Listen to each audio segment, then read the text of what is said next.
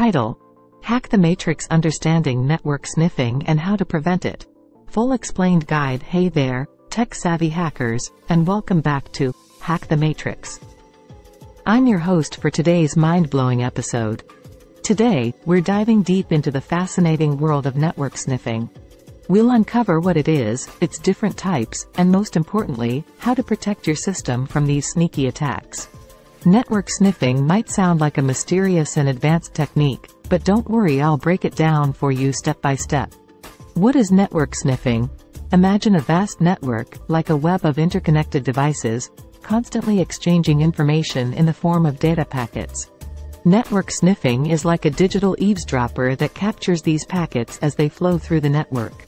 By analyzing these packets, hackers can gain access to sensitive data, including passwords, financial information, and personal data. Let's take a closer look at how this works.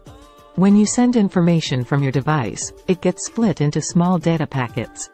Each packet contains a piece of the message and information about its destination. These packets travel through the network until they reach their intended recipient. But here's the catch: hackers can use specialized software to intercept and sniff these packets in transit. Different types of network sniffing. Network sniffing comes in various forms, each with its unique characteristics and techniques. Let's explore the three most common types. 1. Promiscuous sniffing. Promiscuous sniffing is like having an all-access pass to the digital conversation party. It captures every data packet that traverses the network, regardless of whether it's meant for the sniffer or not.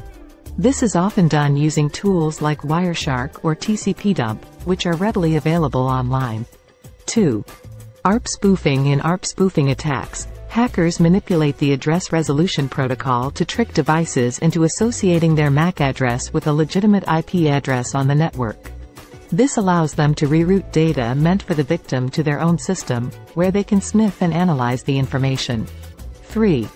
DNS spoofing. DNS spoofing involves tricking the DNS server into resolving fake domain names to malicious IP addresses. When users try to access a legitimate website, they are unknowingly redirected to a fake site, and their data is exposed to the attacker's sniffing tools. How hackers use sniffers. Now that you understand what network sniffing is and its different types, let's explore how hackers utilize these techniques to compromise systems and steal sensitive data. 1. Password sniffing. With password sniffing, attackers capture packets containing login credentials, allowing them to extract passwords and gain unauthorized access to user accounts. This is why it's crucial to use encrypted protocols like HTTPS whenever possible. 2. Man-in-the-middle attacks. Picture this: hackers position themselves secretly between a user and a server, intercepting and altering data exchanged between them. This enables them to eavesdrop on sensitive conversations, steal data, and even inject malicious content into the communication. 3. Data theft. By sniffing data packets, hackers can steal valuable information, such as credit card numbers, personal details, and confidential documents. Such data breaches can have severe consequences for individuals and organizations alike. Preventing network sniffing. Now that you know the risks, it's time to arm yourself with powerful preventive measures to protect your system from falling victim to network sniffing attacks. 1.